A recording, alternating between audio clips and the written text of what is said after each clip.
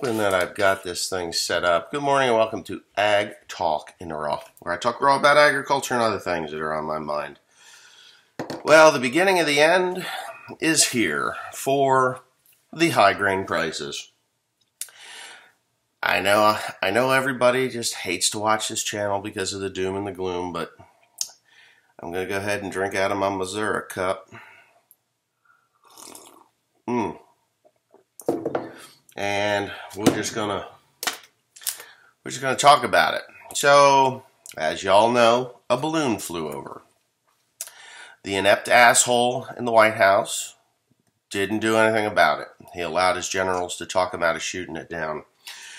I guess the generals and him wanted it to fly over the whole continental U.S. of A and take high quality surveillance video and photographs and send them back to their friends in Xinjiang, China, China, and then shoot it over the ocean where the saltwater could basically destroy everything that it could have held, because saltwater in these things don't work. They don't work. It destroys them. So then, of course, yesterday another incident happened. Nobody has said whether it was a balloon. Someone said that it was a drone or something like that flying at 40,000 feet. Now, a drone flying at 40,000 feet, that's pretty impressive. But it flew completely over Alaska before they shot it down in the north, up in the north end of it, where the water is supposedly frozen. But I think that's still salt water up there, and it becomes pack ice, which is kind of like, crystallized mess. So why does that have anything to do with agriculture? Well, it's got everything to do with agriculture. I said this before. Our the largest buyer of commodities, corn, soybeans, wheat, I believe barley as well, goes to China. It goes to China. Now, the Chinese are still going to have to eat, no matter what. They're going to have to eat. And if Xi Jinping doesn't feed them or make sure that they can eat, there will be an uprising of biblical proportion within that country. So it's a fine balance. And my opinion is that it all started with Ukraine. Ukraine is, 17% of the world's grain. 17% of the world's grain is grown in Ukraine. If I've got that right, maybe it's wheat or one of the other commodities. It's 17% of either all or, I think it's 17%. Of that. Now, sunflower oil comes from Ukraine, Russia, Ukraine. There's a lot that comes out of there. And why am I talking about that? Well, I honestly do believe that China over here, Russia over here, are working together. So China wants Taiwan. China wants everything in the South China Sea and the Sulu Sea, all that over there, which also includes Taiwan. I don't think they would make a move on Japan, but the Philippines. So the Philippines is a sovereign nation now, has been since 1947, and in 1992 was the closing of the Subic Bay and all other U.S. military bases in the Philippines. Their government decided that they would not renew the leases. They were 50-year leases after the 50 years of friendship, and there was the 50-year leases of these, the U.S. military bases, and the government voted on it and said, you know what, we want the United States off of our shores. So they did. Now, I can honestly tell you that there is U.S. Presence in the Philippines, U.S. military presence in the Philippines, because as you know, I have been to the Philippines many times. My wife is from the Philippines. I love going to the Philippines. It's just this wild place where you feel so free to do whatever you want without repercussion. Just don't kill anybody kind of a place. Now, there was a report that the U.S. Had retained the right to enter the base if there is the bases. Now, they have not been maintained, but Subic has been, and Clark is definitely an airfield, but there's another airstrip out there in Florida Blanca, and You know, there's actually 9 sites within the Philippine Islands where the U.S. had a military presence. I was there in 2019 with Joseph. We went up to Mount Pinatubo, and our military was there doing exercises. They kindly asked me not to mention that way back then, but it's been more than 4 years, so I'm going to mention it. Back in 2019, they were doing exercise with 105 millimeter artillery pieces, Black Hawk helicopters, 50 caliber machine guns, 30 millimeter and 20 millimeter anti-aircraft. They were doing all kinds of stuff, and we got to witness it. It was neat. I was not allowed to film it, which, whatever. That's okay. We got to hear it and see some of it. Drove right past their base, which was quite large. It was down in that big washout that went down towards Dinalapihan, or, was that Dinalapihan? Or Bataan. It was down towards Bataan. It went clear across both sides of that country. It was crazy how big that thing was. But, so what's that got to do with farming? Well, if bullets start to fly, missiles start to fly, and China's instigating it, in my opinion, China's instigating it with balloons and drones. My personal opinion is that they're trying to see what they can get away with and what size of a craft they can get away with before our surveillance systems pick it up. I don't think that we're going to miss much other than maybe things that are the size of this phone, but I don't know.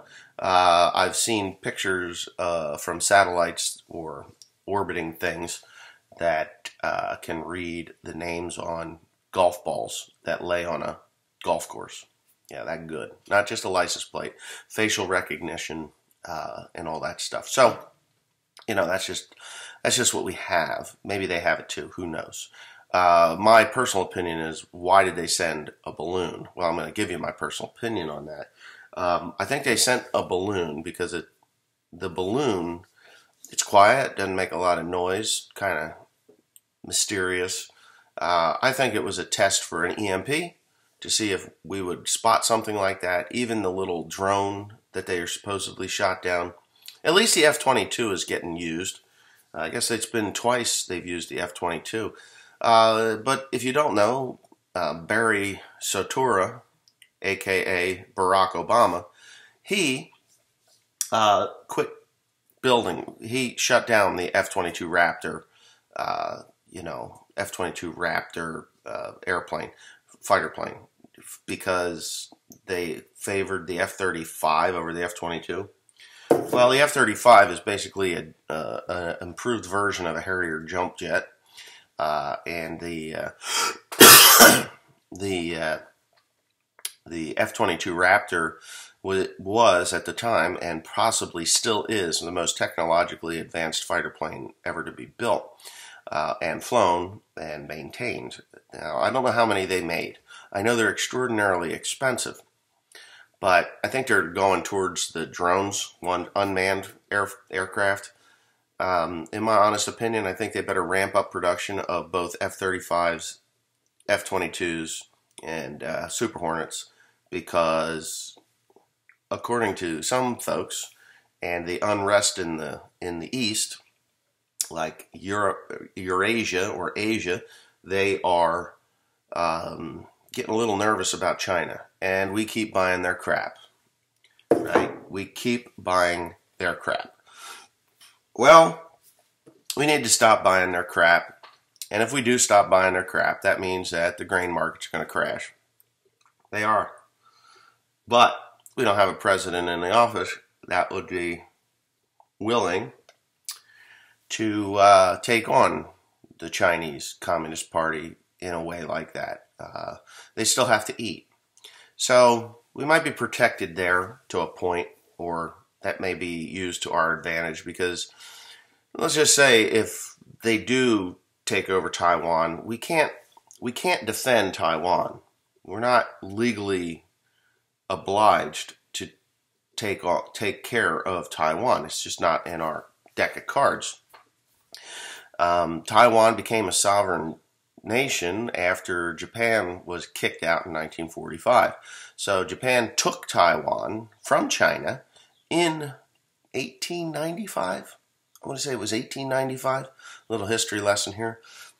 They were on their way to the Philippines, but there was this little thing going on called the Spanish-American War in 1898, and it hadn't gotten there on time. They could have possibly defeated the Spanish, but the Spanish were still a formidable foe at that time, and the Japanese were more interested in other parts of, their ring of fire, and they just really didn't want to get involved with that just yet. They probably could have teamed up with the U.S. and fought together and maybe got the Philippines away from the Spanish and kept it for themselves, but I don't think the U.S. was interested in that at the time because they were already in a 50-year war or a 40-year war invasion for commodities and energy. Energy was what they were after. Energy and steel and other metals and things, kind of like what's going on in China right now. So this thing that's going on with Taiwan, if this happens while the inept one is still in office, the Chinese will be at war with China because that idiot will, even though it's not an obligation, he'll probably do something stupid because that's what Joe Biden does best. Now, when it comes to the Philippines, that's a whole other story. At the end of the 50-year friendship in 1947, at the end of 1947, there was an agreement between the Philippines and the United States that if there was ever to be unrest again and someone was trying to invade or to take over the Philippines, take it away from the Philippine government, that the United States would come to their defense and they would fight. So there's still that. Now, China has already pushed that limit. We have ships in the area. We are there, whether anybody wants to believe it or not. But if China does decide to invade the Philippines, we will be at war with China over the Philippines. That will just be a fact. That'll screw things up for me because I have interest there. My wife's family is there. We have a property there, and it would just be a mess.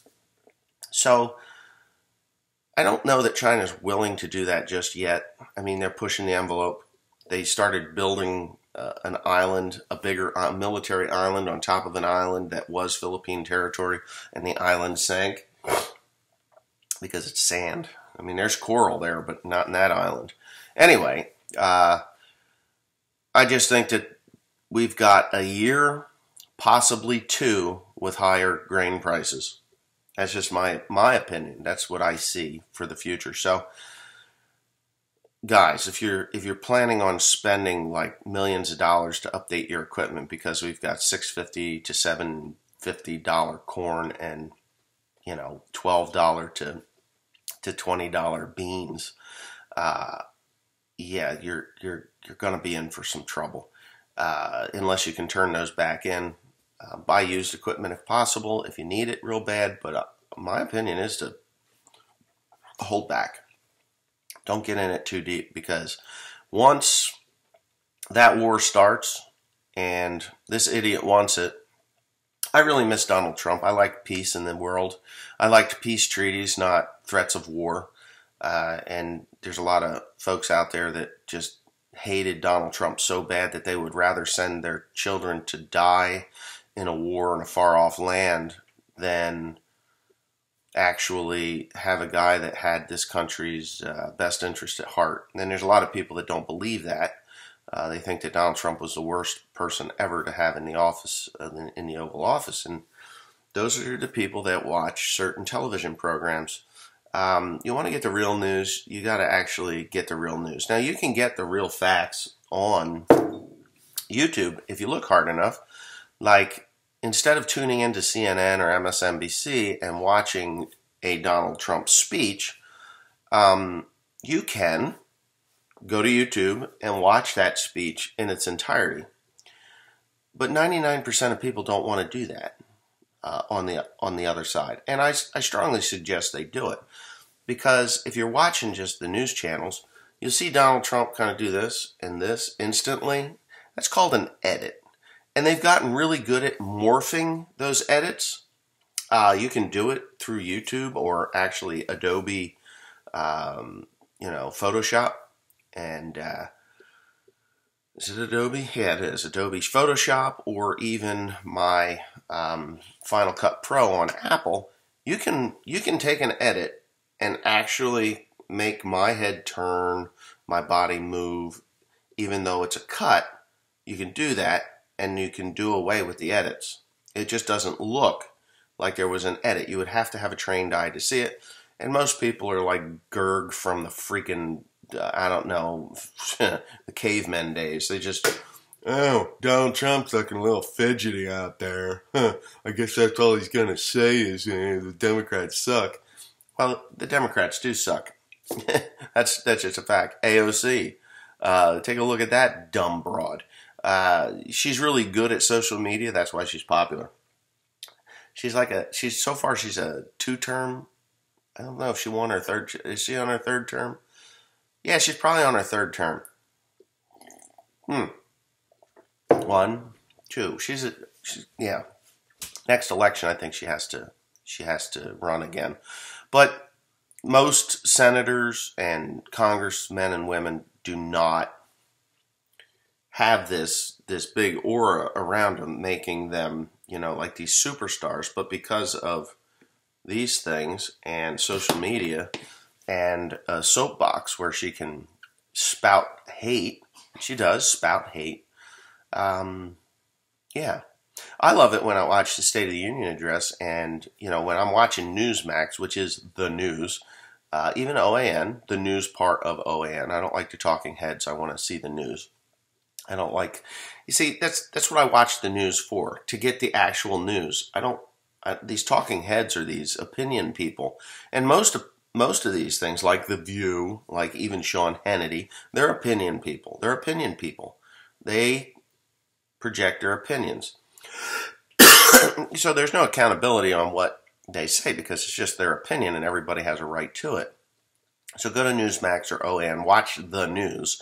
They will give you what actually happened, what actually was said, and what actually is going to happen. And none of this CNN opinion pieces. Don Lemon or Lemon or whatever the hell you want to call that guy, I think he's off now. And there's a lot of different people. They're just opinion pieces. You have to look up the facts. Watch a Joe Biden speech, not an edited one, a full-fledged Joe Biden speech. That is how you're going to be. If you don't watch a full Joe Biden speech and you only get the edited parts, he's brilliant. I mean, he doesn't go. He doesn't do that in those. So, and that's also on CNN, MSNBC, ABC, CBS. They edit that crap out so that he doesn't look like an 80-year-old dude that's got cognitive decline. I mean, it's dementia, Joe.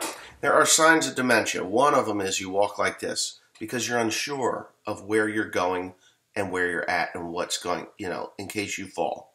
You're like, so you see him constantly. When he goes to leave the podium, he's confused. He's like, okay, I can still read, but now I gotta walk. Just watch that stuff. You'll understand what I'm talking about. I think they need to vote in age limits to the presidency. Once you hit 80, you're done. I mean, 80 years old. What the fuck do you want to be doing that job at 80 years old for? I mean, I would rather have my 4.5-year-old run the country rather than this guy. At least he's got the energy to do it. And I love when he goes to run. He just looks like a bunch of sticks that are on a string. He's a puppet running down the freaking gangplank, Like, don't run, Joe, because you fall, you're breaking. But anyway, so that's my opinion on the where we're going. There's another thing, and I think it was the last video that I did on here, and I talked about it's coming. You know, it's coming.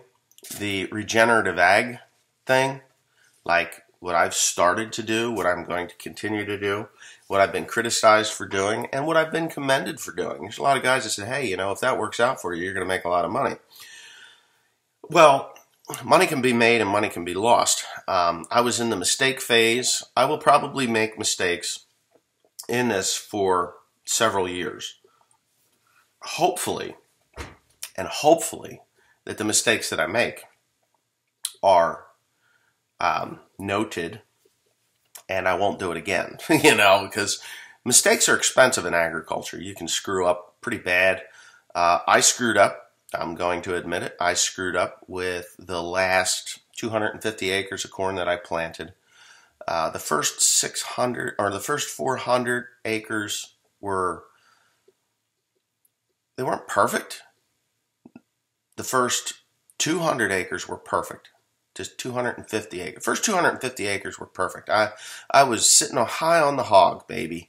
I mean, high on the hog. Then I got into, you know, so 250 acres were perfect. Then I got into the next 100 and some acres that I planted. I guess it's going to be about 150 acres. So we're at 400 acres. You know, 400 acres. Those were, I could have done a better job here. I could have done a better job. I could have at least ran this stuff down with the roller harrow. So what happened when I planted that was I didn't roll it down. The first that I planted, we were still getting rain. It was the grass was still actively growing. You know, because I planted through hay crop. The grass was actively growing. We were still getting some rain. And through May, we only got like, I think the most we got in May was like an inch, but the problem was we get 0.2, 0.3, 0.2, 0.3.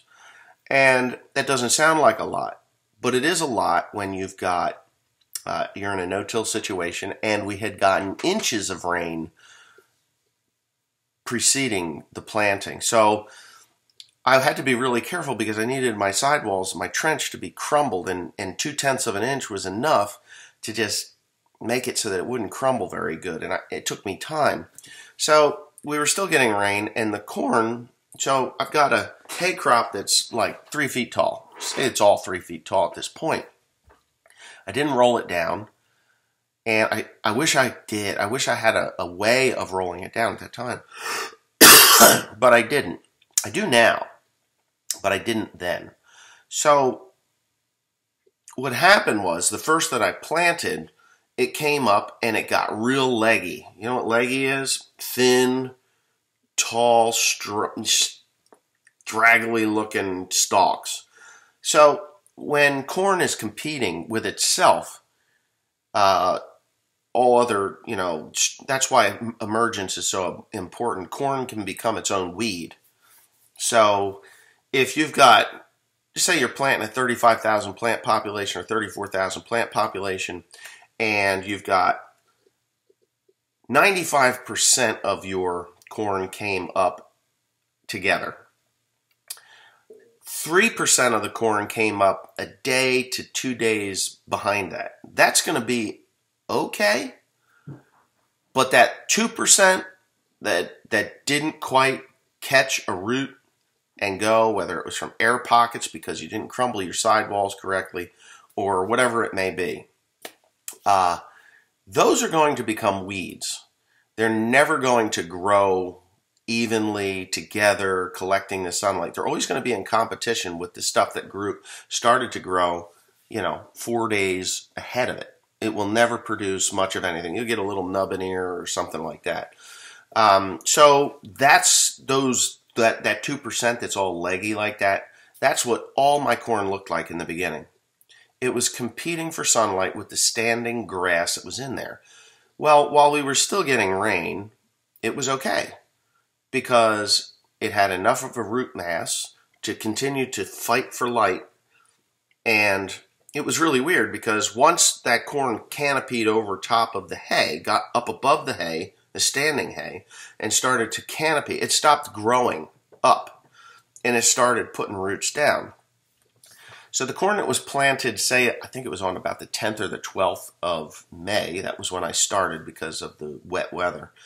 That corn did really okay. It was leggy, it got up above the hay, and then it started to the stalk started to get a little girthy, the roots started to go down before it started to really shoot up. But the later, what is that? That's hair. I thought it was dirt.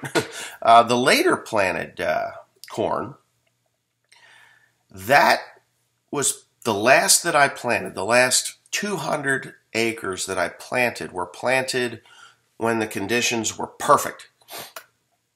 The slots opened up nice, the closing wheels crumbled them beautifully, but they still had to fight for light. They had a hell of a canopy because the hay had grown to its full potential by that point. It was all headed out. It was 3.5 feet tall, and it had thick stems because it had gathered all the nitrogen, a lot of the nitrogen that I had put into the soil, onto the corn crop.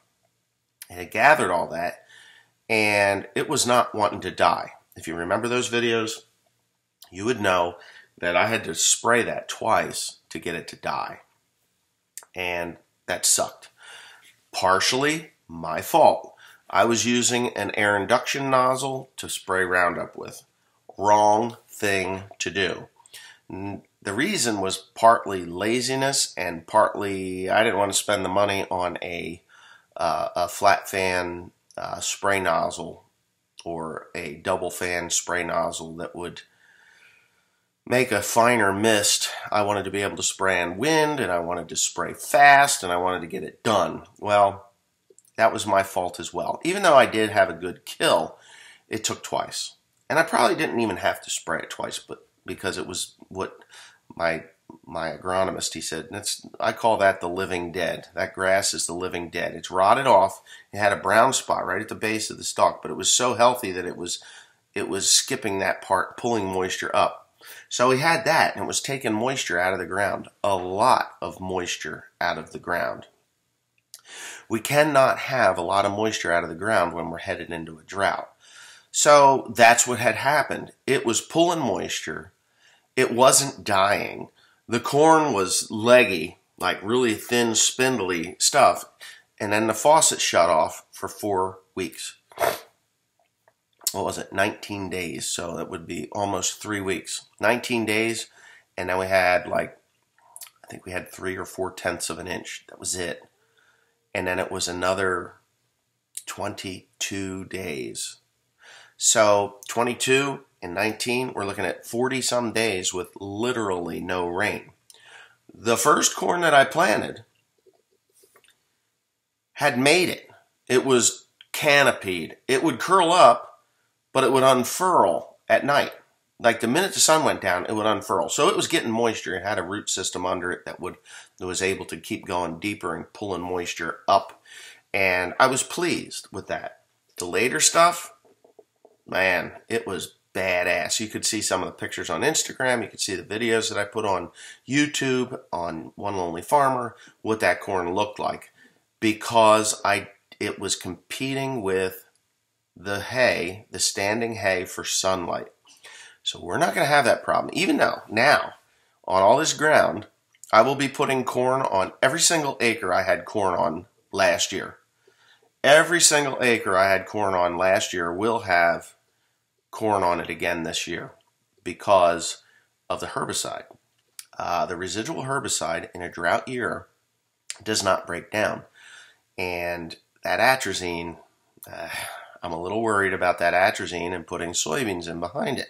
Now I've got wheat on there, and the wheat looks okay. It looks all right. It's got some purpling to it, which is not what it should be doing.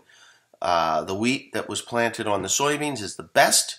The wheat that was planted on the corn is the worst. So every acre of corn that I had will have corn again because of the herbicide. We do have cover crop on it as well. So before I plant that corn, I will be laying it down.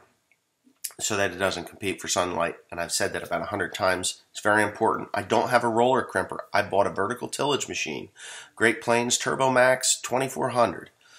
That would have been, it's going to be okay. I'm going to have Teresa out running that thing at a high rate of speed ahead of the corn planter so that I'm never behind. Because that new corn planter, 60 feet wide. 60 feet wide, traveling at 5.5 miles an hour.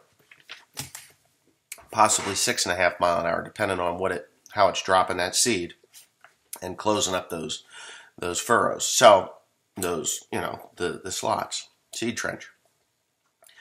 So she's going to be doing that. It's going to be a busy spring, trust me, because 60 feet wide, we're going to be planting a lot. Fast. There's going to be, I got to see if I'm going to need help for that, though, because there's going to be a seed truck going to have to be chasing my ass down. Because 24 rows, 3 bushel boxes, yeah, I'll be able to go a long time with those. But when I need seed, it's going to be a lot. I need 96 bags at a shot. At the least 48 bags. Yeah, 48, 24, 48, right? And, yeah, 90. Isn't that 96? All right, hold on. Let me get my brain out here. Sometimes doing math, and it's kind of early, so 24 times 3. 72, sorry. 72. It might take 96 just to fill it up. Depends. It's a 3 bushel, and most bags of seed are not a bushel. They're much less. You'll get a 42-pound bag, 45 pounds. When you get the big rounds, then maybe you'll get up to 55, 52-pound bags. But it's going to take at least 72 bags to fill that thing up to go again. And of course there's going to be the guys, oh, you should have got your center fill, the center fill one. No, it's fine. So this is going to lead me into what I said on the last video, how it's coming. This is coming. Regenerative ag and cover crops are coming whether you like it or not. There's a lot of guys, and I think the guys in the Midwest are going to be like, fuck you, I need to have 325 bushel yield in order to make any money. But they have a hard time. They don't have a hard time doing this. Push this pen. Push a pencil. Just do it.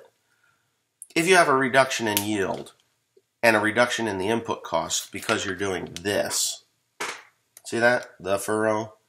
Change. Change is coming. When you see magazines that look like this, that means that it's coming whether you like it or not. So, let's see what it says for the cover. There's our story. Does that say the cover? We know the science of weed resistance. We have the tools to reduce nutrient loss or to plant cover crops. So why is it so difficult to get traction on making changes on the farm? Perhaps the biggest help can come from just connecting with others, i.e. the internet. So my whole trek down regenerative ag, I have researched a lot of this. I've researched it through Google. I've researched it through YouTube. And I have researched it mostly Google and YouTube. And now I'm going to have these magazines and sorts of things, and I will read through them to see whether it's, whether I've learned this already or not.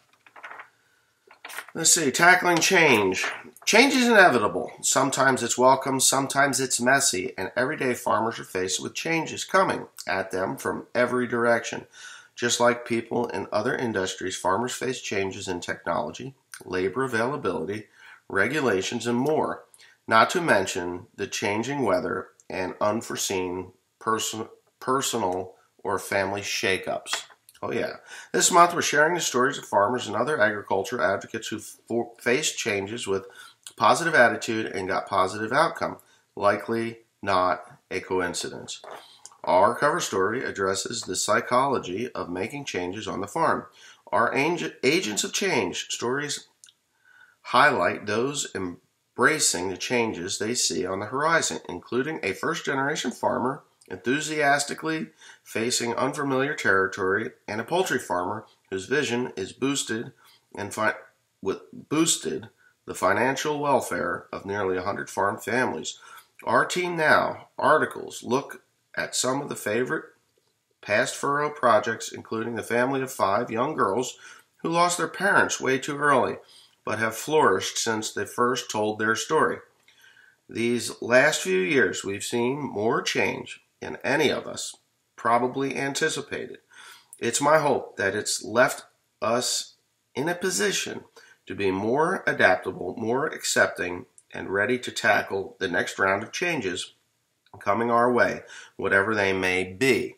Okay, best regards, Ann East, Content Marketing Strategy Manager for John Deere. So,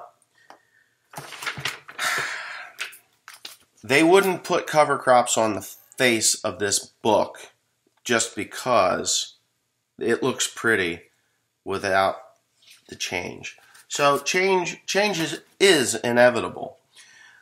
A year ago, I sat through a meeting, and that meeting was at the New Jersey Soybean Board, and they were talking about the modes of action of herbicide and how they are becoming less and less effective on weed control. And I thought, well, okay, it's been a few years. It's been a minute since I had been to a meeting. My dad had gone to the meetings. I didn't. I'm a hay farmer. What the fuck do I need to go to these meetings for? And honestly, I'm glad that I hadn't gone in all these years, because you can spoon feed a person a little bit of poison every day for years before before they would notice it. If you gave them a cup full of poison, they'd die pretty quick. They'd get sick and they would die. They wouldn't notice. They would notice pretty rapidly. So, in the last 7 years or so that I hadn't gone to a meeting, in those 7 years, I hadn't gone to a meeting of any. Yeah, I guess it had been that long. It's been a while. I hadn't gone to that meeting, maybe 5 years. I hadn't heard any of this stuff. And last year I went and I was like, this change that I'm embracing and gonna do might be an intelligent path to take. So, what are the conventional guys gonna do when glyphosate misses more weeds than it kills? What are the conventional guys gonna do when they pull, I don't know, the old 2,4-D off the market? Now you've got to use Banville or Clarity or, whatever the heck it is, Callisto, to do those jobs. Well, they'll use them, but there's drift and there's volatility and there's problems with that stuff. So you gotta adapt and change. Or you could do this. You could do this change thing. Cover crops. So what will cover crops do for you in the weed control? Well, it's biomass. Now, you can't till it in. You're going to have to, you can, but you're still going to have the problems with your weeds. Just a fact. You're going to be controlling weeds with herbicides that are increasingly becoming less effective. And the next new line of herbicide that will be on the market isn't going to be on the market for a minimum of 7 to 12 years. So in 7 to 12 years, in the 7 years that I hadn't gone to a meeting, the tone had changed. Oh, Roundup coupled with Callisto or whatever to take out your mare's tail and well, at that point, ragweed wasn't on the list of resistant weeds, but it is now. And I don't know why, but I planted soybeans, and that farm hadn't had soybeans on it for several years, and I never had a ragweed problem. But I planted those beans, and ragweed came out of my ass. It just came everywhere. And Roundup glyphosate at a high rate didn't do anything. Just it laughed at it. I had to go back in with, what was it? Was it Callisto? Not Callisto. Was it Callisto? I think it was Callisto. And it It took them out then. Where did that seed come from? Why was it resistant to Roundup? Kind of baffles me. Home farm. We never had Roundup resistant anything on that home farm because it's been hay for the last 10 years. It had been hay for like 10 years. The corn, there was no weeds that I couldn't control on the home farm. Last year I had soybeans. I had Roundup resistant mare's tail. Never had mare's tail on that farm, ever. But I got it now. Pissed me off because I think it came in the seed. I think it came in the soybean seed. So how else would you sell more chemicals if you didn't have a weed problem, right? Can't prove it. I don't even want to prove it because I've got an idea. And the idea is to do this. It's to change. Simple. How do you change? You just get a mindset that you're going to do something. You know, the hardest part of a 1,000-mile journey is stepping outside your door, right? It's opening up the door, taking that first step. So you have to do that. And the first step in this is to research. And believe me, I did a lot. A lot. As a matter of fact, I'm still researching it. Every day, I'm listening to this idiot box through my hearing aids on how I'm going to make this work for me so I can cut out a lot of inputs so that I can make a good dollar, right? I think this change is a key to my expansion in this business here in New Jersey, because if I can cut out my input costs, cut them down, I can get better ground as it becomes available and rent it, because my profit margins will be like this, not like this. So this change also will change your drought tolerance. Will make it much more drought tolerant. So anyway, that's the direction that we're going here. I will be putting on spring cover crops to be planted the first week of June. Last week of May, first week of June. I will be putting in these cover crops at the end of March. Spinning them on, VTing them in, sayonara, see you in a month and a half. It'll be a huge amount of biomass that I will lay flat. Now what laying that flat does, okay. So everybody's like all up in arms about my vertical tillage machine. Oh, you're tilling the soil. You're not no-till. You're tilling the soil. Okay. The most important thing about laying down cover crops is to get it to lay down, to die, to hurt it and die. You can do that a couple of ways. One is a roller crimper. Okay, roller crimper. So a roller crimper is just a gigantic roller. Expensive as hell. So like for a 30-foot roller crimper, you're looking at 40 grand. It's heavy and it's got a chevron looking pattern to it so that when it rolls it, it breaks the stalk and causes it to die. And that's for that will be for the rye, the wheat, and the cover crop. That's what that's for. It is not 100% effective, so you're still going to have to go back in with glyphosate or sulfoxate or something like that to kill it. Atrazine if you need to. All right, there it is. Roller crimper. So I decided that I would buy a vertical tillage machine because I wanted to plant the cover crop very quickly, and I can't do that with a roller crimper. I do have the option to angle blades and actually loosen the upper part of the soil and till in that wheat or cover crop, rye, cereal rye, wheat, cover crop, whatever I'm putting out there with my vertical tillage machine. Or I can run it in straight slices, slice the ground about that deep, and that'll chew up the cover crop a little bit, and it will hurt it.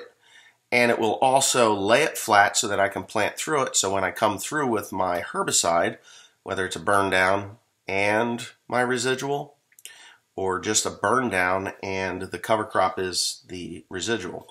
Now, rye, wheat, oats, what else has allelopathy? Allelopathic effect. Look at that sexy girl. How you doing? I love your long hair. You're so pretty. Your kid got a fever. I know he's got a fever. I felt that this morning. So the allelopathic effect basically is natural weed control. It is. I wouldn't recommend not putting a residual down on your first go around. I am not going to. I did last year. I will do it again. You can do it at a reduced rate or the minimum rate, saving money. That's the whole point in this. So, okay, now you've got to plant through this crap. There's a lot of people out there, well, I got it, blah, blah. You're never going to punch through that stuff. Disc blades, disc blades, disc blades, disc openers, brand new, brand new, brand new. Buy them, put them on. It's cheaper than a quart of glyphosate, twice, you know. It's cheaper than, you know, all your residuals. It's cheaper to do that than to buy a disc harrow or high-speed disc or chisel plow points and all this stuff. It's cheaper to do that. Buy disc openers. So what does that biomass do? All right, so I take the biomass. I've got it green. I've put my fertilizer down a week in advance, and that's what's going to happen. My nitrogen will be applied a week in advance. The cover crop will be like, yay, food, let's go. All right, that's the point. Put that fertilizer on a week in advance. All the cover crop is going to say, yes, I've got this made in the shade. I'm going to go to vegetative state and life is going to be good. And it will. It's going to green up and grow like a mother. And it's going to grow like hell. Then you're going to plant through it. You're going to plant through it. You're going to wait until that seed is germinated and ready to come through the ground. And then you're going to kill it. You're going to kill it then. That's when you're going to kill it. You'll be like, okay. So what that has done is we have put the fertilizer down. It's been 4 or 5 days. Vertical tillage is going to come through, lay that shit flat, tear it up. Isn't going to kill it. We don't want to kill it yet. It may kill a percentage of it, but it's going to hurt it. It's going to act like a mechanical cow in my vertical tillage machine. Now, a roller crimper will lay it flat and, you know, possibly kill it 85, 90%, and you're still going to have to go through with Roundup or whatever to kill it. The vertical tillage machine, same thing, but it's going to chew it up and it's going to trigger a response in those plants. Uh-oh, I've been chewed on. I need to recover, and it's going to exude sugars, carbohydrates, and all that other wonderful stuff into the soil and sequester the microbiology to get it what it needs to recover that plant. So it's kind of imperative that you do this a couple days before you plant. You really want to do this a couple of days before you plant. Lay it down. Things are getting funky. 2 days before you plant, a day before you plant, whatever it is. If time doesn't allow you to do it anyway. Do the best you can. Yeah, you can do that. You can actually plant the crop and then lay it flat. I don't recommend it. I don't think that it's, you know, because then you still got that competing to get up through that canopy. I say lay it flat. It'll cut nice slots and it'll be somewhat clean in the slots that you've cut and you'll be good. All right. Then you're going to kill it as that plant comes up. So the whole point is to get the cover crop, whatever it is, whether it's hay cover, wheat, rye, barley, whatever you put out, oats, multi-species from last fall or the spring, vetch, whatever you do. Lay it flat, plant through it. 3-4 days later, come through and spray it. Spray it with your burn down and your residual. The reason for that is you need to get that stuff to die. Now, it is flat, it is laying down, your corn, your soybeans, or whatever are coming through. They're coming through it within days of growing. You know, they're doing it.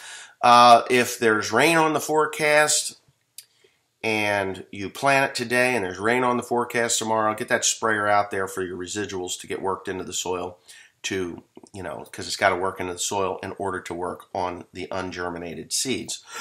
The allelopathic effect of the rye, wheat, barley, oats, whatever it is going to work on those weed seeds as well. Plus the soil temperature, where those over the top of that, is never going to get high enough to trigger a response from those weed seeds. When the rain falls, it's going to hit the biomass first, break up into smaller particles, less impact on the soil, less crusting, if any crusting. It isn't going to seal off the soil, because when rain hits it, it just does this and soil bounces all over the place. It bounces up on your soybeans, and then you've got white mold and other diseases that can come from it.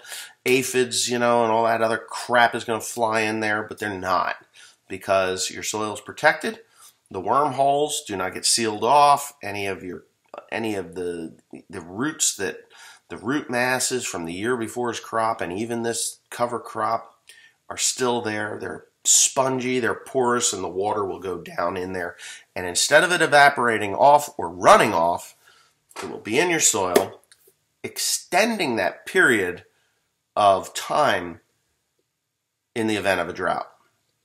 So, very important. If you go out and you work a field, you work it, and there's nothing more satisfying than going out, taking a piece of land, turning it over, chisel plowing it up, working it down or working it up, depending on where you are in the country, with a disc harrow, going through roller harrowing it or rolling it out, or just skipping the roller harrow part of it and using a finishing tool, whatever it is, and then planting it, seeing this perfectly beautiful, freshly prepared seed bed, planting your crop, watching it pop up in rows, and then realizing that, wow, this is great, but I haven't had rain in a few days. Okay, whatever.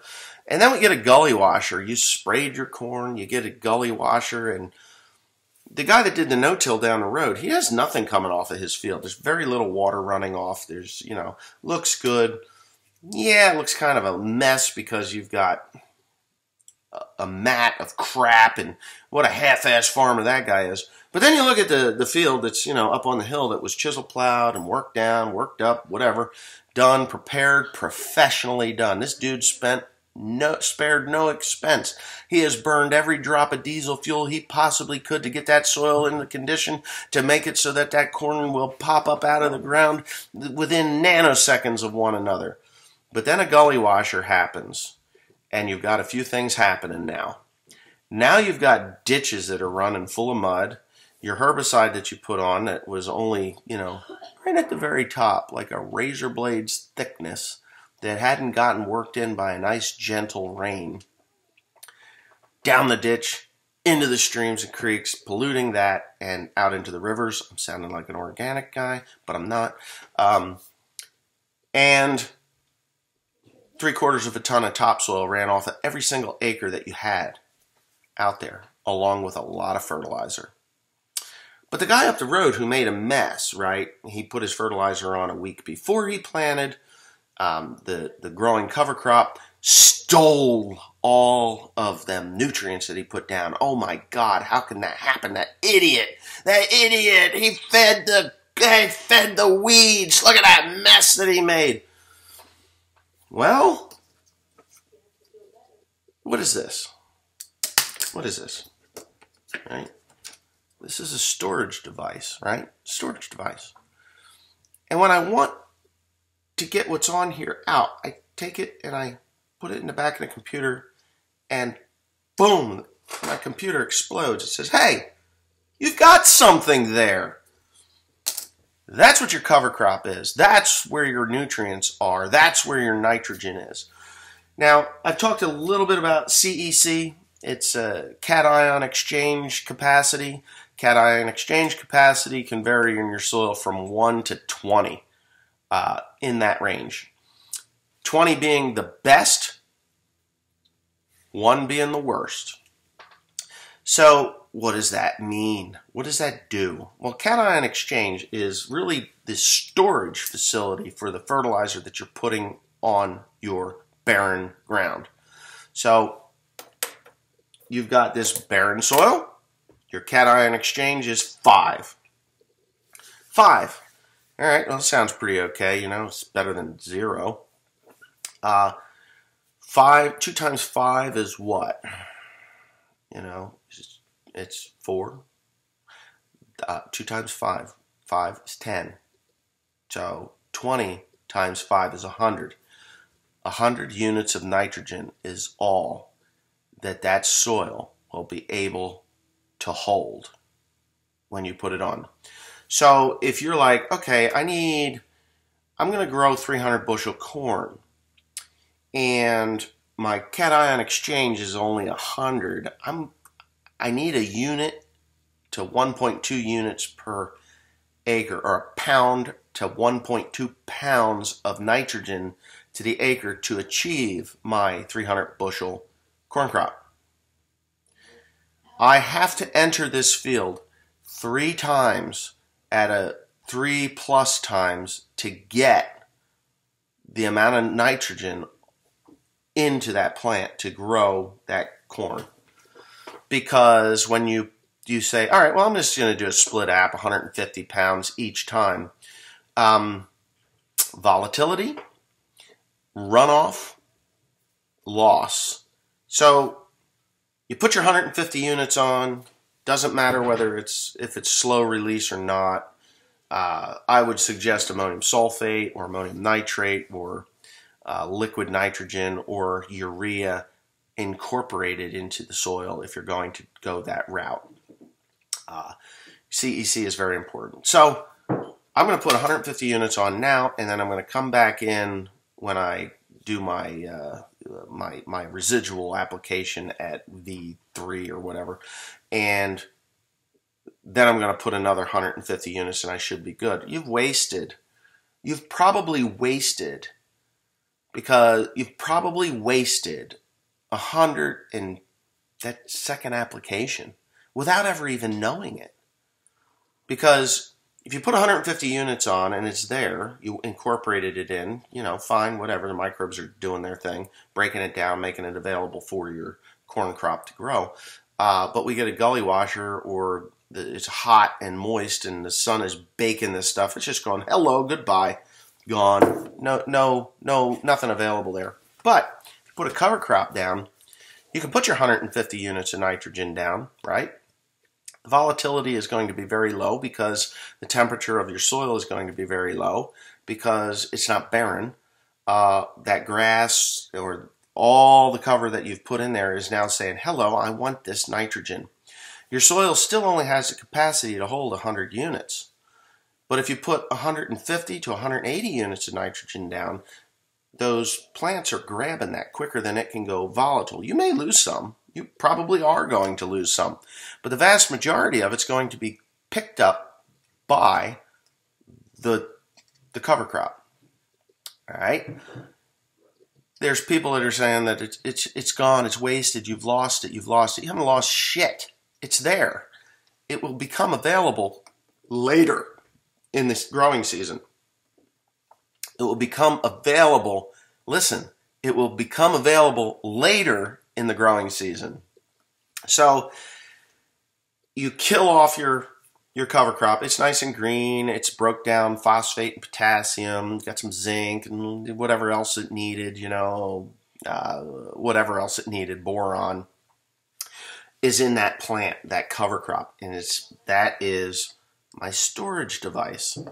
Nitrogen, of the 150 or 180 units of nitrogen, this cover crop, depending on how much you've got, if you don't have any legumes in the soil producing nitrogen, then you know that's the only place you're going to get nitrogen from.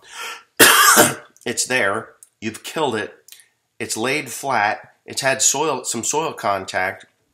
Now your corn crop is canopied, and we've had some rain, so there's moisture. The microbes are saying, I'm on fire, baby. I got everything I need to eat here. You know, there's plenty of carbohydrate in the center of these stalks. Let's hollow that shit out. The roots, they're breaking down because most of the nutrients are in the roots, and they're breaking down, and that corn crop or soybean crop is just like it's growing roots. If you're on 30-inch centers, it can grow roots right clear to the center of those rows. Now, it's going to have a little V there, but they will come up. I have seen white hairy roots come to the top of the surface of my soil, and that in the center of those 30-inch rows. So life is good there. Twin rows would be better, but I don't have that capability. It's fine, whatever. All that biomass that has been breaking been a rain break to keep it from sealing off the top of the soil, allowing, and the wormholes, worm activity, very important. Those are channels for water to go down. They're channels for roots to go down very easily and quickly. They'll put a taproot right down a wormhole. They're in a healthy microbiome. There's 20 pounds? 20 pounds of phosphate produced in worm castings, available phosphate in the worm castings in a healthy microbiology. That water's gone down those wormholes, it's absorbing, and then, uh-oh, shit, we haven't had rain for 3 weeks. But that's okay, because we've got a healthy root system that can go very easily down to water, moist soil. Most soils, you dig down a foot in a drought, a foot, there's water down there. But there's this thing called a plow pan, 6 to 8 inches deep. It's nice and soft, but then you get this plow pan that nothing can seem to penetrate. Worms penetrate that. Taproots penetrate that. No-till systems penetrate that. So you go down through that 6 to 8 inches, and there's water at a foot. No big deal. Those roots are going for water. They're going for water, and they will carry you through that. The canopy of biomass is going to keep the sun from evaporating the water out of the top 8 inches of your soil anyway, and all that moisture is going to be going up the corn plant, out of the corn plant, pulling more nutrients that have been broken down and being broken down continually through the growing season by the microbiology. And I hope I've explained that well enough. I've been on here for over an hour, and I'm going to edit it.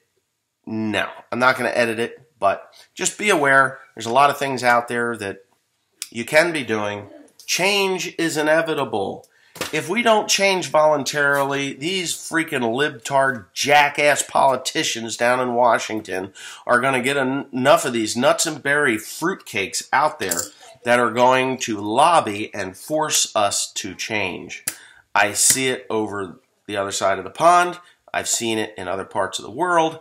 And it's coming here, whether you like it or not. Embrace the change. Do it on a small scale.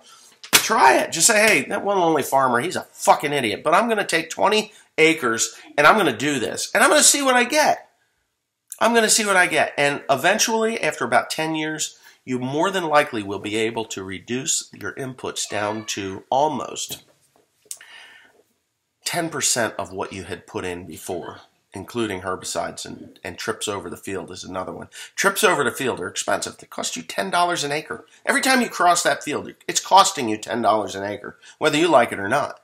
So reducing all those trips. Plowing, disking, finishing. There's 3 trips. Those are $20+ per acre.